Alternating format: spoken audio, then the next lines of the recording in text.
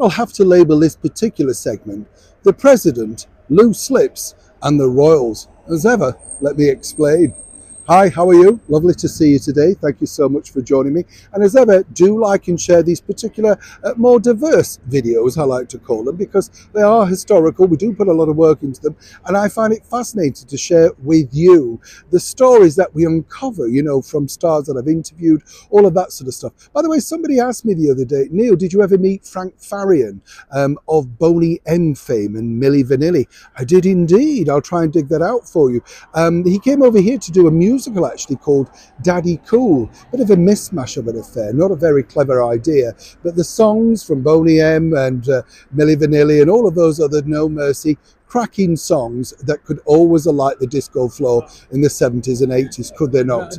Frank Farian, how did I find him? I'll tell you soon. Back as ever though to your story of the day. This really is all about what happens behind the scenes of closed doors with, you know, royal state visits, particularly when they encounter the President of the United States. You see, we've seen previously, have we not, when allegedly certain people in the Oval Office have made gaffes, like, of course, President Donald Trump, who kind of got in the way of Her Majesty the Queen while they were inspecting the guard at Windsor. Apparently, though, she did find this quite funny after the event, not on the world stage, of course. And shock horror, the former First Lady, Michelle Obama, actually touching the back of the Queen. But again, didn't really matter. Apparently Her Majesty the Queen said, well, it's fine by me. I think Michelle and Barack Obama were more concerned at the driving of the Duke of Edinburgh, of that Jeep Land Rover. Apparently they were a little bit nervous about that. Funny, isn't it, when you think about it? Brilliant driver as he was, you know what I mean? What's interesting here, though, is there's a story way back from the middle 1970s, because on an official visit with the First Lady over here was none other than President Jimmy Carter. And I mentioned it the other day that my memory of him was apparently, you know, there was a big thing about peanuts. And when you're a kid, you're like, oh, right, okay, you know. He always came over as affable, very smiley. Obviously, being a kid, you don't know anything about politics. You're not really interested. You just see these people a lot on the TV. And I do remember his state visit, his official visit for the gala dinner at Buckingham Palace. Now, what emerged was a few days later, apparently, well, you know, there was this scandal that was put together literally in the tabloids because, shock horror, upon greeting our wonderful late Queen Mother, he had kissed her directly on the lips. I know. And this really was a scandal that even I remember at school, you know, because people talked about it. It was the broken royal protocol and all that sort of stuff. A few years down the line, it was repeated back in a biography of said, you know, President Carter and royals. You know, basically the author said apparently the Queen Mother was absolutely affronted because the last man to kiss her on the lips like that was her late husband, King George. Now, you know, it's a good story, isn't it, when you think about it?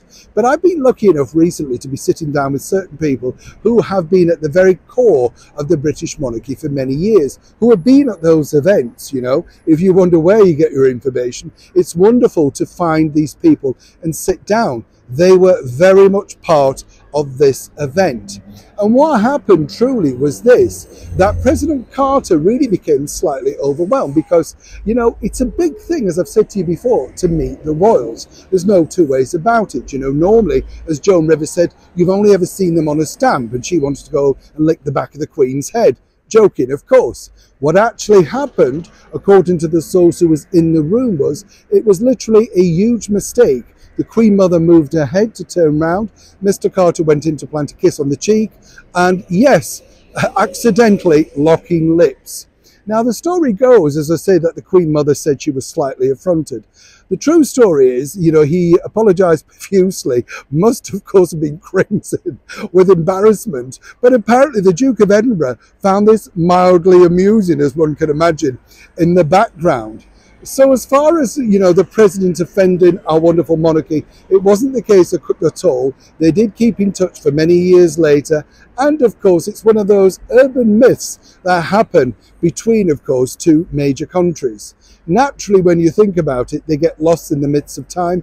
And it's better for the tabloid to have this scandalous thing. Maybe that particular tabloid, the Daily Mirror, were not a fan, of course, of President Carter. Who knows? But according to the source literally in the room, yes, it never truly happened.